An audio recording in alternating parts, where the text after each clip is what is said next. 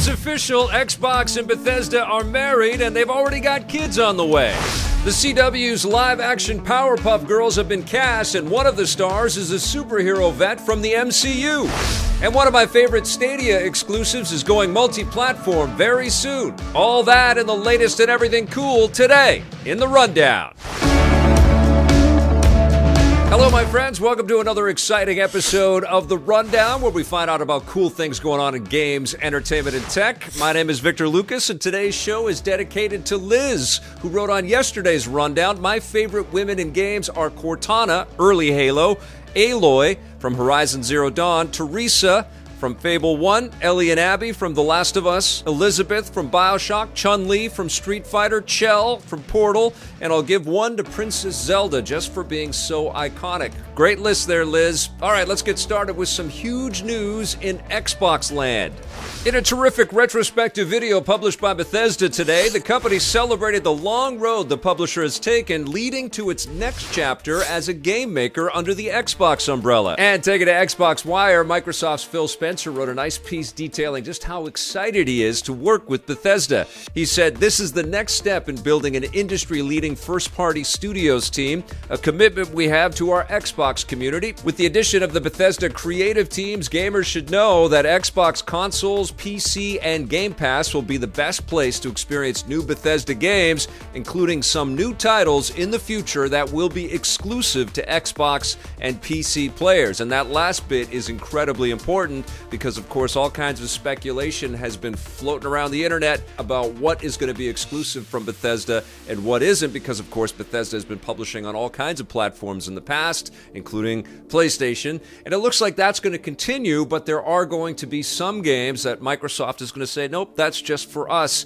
I feel like that's kind of flying in their face of the idea of being able to play anywhere, which is what all of what Game Pass is about, and xCloud, and the subscription kind of model that Xbox has really been perfecting. Now, Bethesda has development studios all around the world. They've got Bethesda Game Studios just outside of Washington, D.C. They've got id Software in Texas, ZeniMax Online Studios, Arcane Machine Games in Sweden, which is working on the new Indiana Jones game, Tango Gameworks, Alpha Dog, and Roadhouse Studios. They've got amazing devs everywhere, so it is very exciting news for Xbox fanatics out there, but I think for gaming in general. You know, this is a roadmap that Xbox is providing for Bethesda, basically saying, look, you're going to have the money and the resources to take big bets and big swings, and we want to see what your teams are capable of, and we got your back. Microsoft is one of the biggest companies on earth, and they are investing heavily in this direction. It's a deal worth more than $7 billion.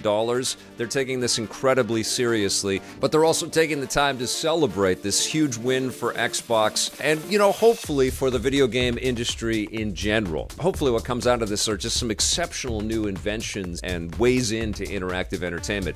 They are celebrating this week with additional Bethesda-made games that are going to be added to Game Pass. So we're going to hear more about this, and it's a big deal. I know a lot of people are incredibly happy about what this means for Bethesda going forward and the types of games that we are going to play. But you know what? I want to hear from you guys. Let me know what you think. Are you excited about this deal? Are you nervous about it? Are you worried about what's going to be exclusive and what isn't? Speaking of exclusives, last year I played a number of Stadia exclusives, but my favorite one by far was Lost Words Beyond the Page, and guess what? It's not an exclusive any longer. One of the most enjoyable games I played on Stadia last year is Lost Words Beyond the Page. It's a really thoughtful and lovely game about a young adventurer named Izzy that's dealing with grief through her art. And I'm happy to hear that the game is hitting Switch, PlayStation, Xbox, and PC on April 4th, so we don't have long to wait for that one. Brianna Pratchett wrote the script and story for the game, and she's done some great work on the Tomb Raider and Mirror's Edge games. I enjoyed the performances of the voice actors in Lost Words, and also using the mechanics to manipulate words to continue on the journey was very clever.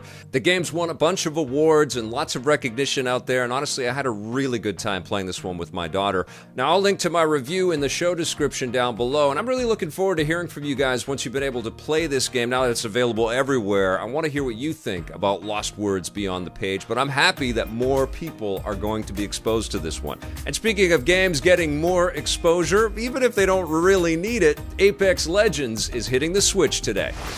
Apex Legends has become one of the most popular brands under EA's umbrella, and now the game has hit the Nintendo Switch. The game was created by Respawn, which are the developers of my favorite first-person shooter of all time, Titanfall 2, and Apex Legends takes place in the Titanfall universe, but of course it focuses on a bunch of disparate heroes with different abilities, and it's a huge battle royale experience. The Switch port was developed in partnership with Panic Button, who has been doing some really solid work, making the impossible kind of possible on the Switch platform, most recently with Doom Eternal. Now, as part of the launch of Apex Legends, Switch players that log in over the course of this next 2 weeks are going to get a bunch of stuff, including a legendary Pathfinder skin, 30 free levels for the Season 8 Battle Pass, and double XP. Who doesn't want double XP? I wish we could get double XP in life, especially over this last year. We all deserve double XP over this last year, don't you think? Now, I got a code for Apex Legends and a bunch of stuff as part of the game, so I'm going to be diving back in. I'm looking forward to getting reacquainted, and I may stream some tomorrow, so stay tuned for that. All right, just a couple of quick things to tell you about today. The Hollywood Reporter has broken the story that the Powerpuff Girls, a new live-action superhero drama coming to the CW, where all of the superhero dramas seem to be coming from,